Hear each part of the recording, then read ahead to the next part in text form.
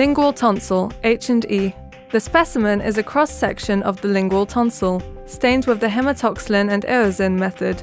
Due to the location of the tonsil, the presented cross-section shows multiple fibers of striated skeletal muscles of the tongue in various sections, as well as mucoserous lingual glands.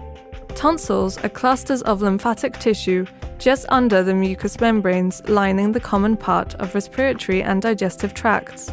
They are a defense line mainly against foreign antigens penetrating directly from the mucosal surface and crossing the epithelial barrier that covers their surface. The lingual tonsil consists of several oval-shaped masses projected from the dorsal root of the tongue, the so-called lingual follicles.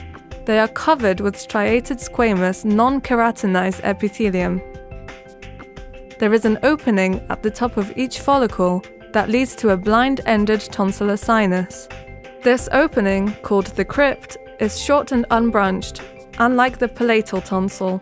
The elevations of the lingual tonsil are formed by the lymphoid tissue in the form of lymph nodes, composed of B and T cells located between the nodes.